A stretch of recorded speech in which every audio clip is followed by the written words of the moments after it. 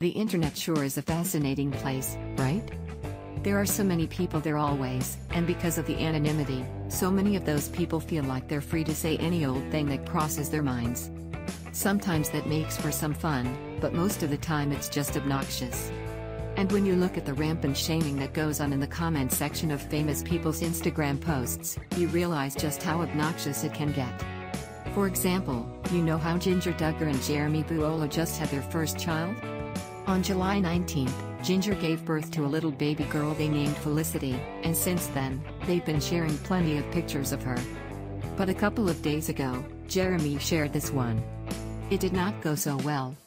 "Look who joined me for art studies with Dr. Essex," he captioned the photo. It looks like they're getting Felicity started early on learning about the Bible. As you can see, she looks super interested in it, too. But it's not because she's a hardcore Christian already, it's because she's a little bitty baby, and for little bitty babies, any and all screens are totally fascinating.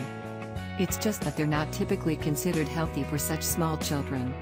Most doctors will suggest limiting screen time for babies, or banning it altogether for newborns like Felicity. And Jeremy's followers were quick to let him know that what is happening in this photo is not okay. Young eyes shouldn't be spending so much time looking at screens, one person pointed out. Another elaborated that her eyes are still too delicate for screens like that, and suggested that maybe you can just read or talk to her and tell her what you've learned. The light of the computer is not healthy for the eyes of your baby. Interestingly enough, it seems like Jeremy deleted other critical comments. There were even some about the way he's holding his daughter that are no longer there. Of course, most of the comments were full of praise, with many even suggesting that Felicity is actually taking in what she's watching on Jeremy's computer.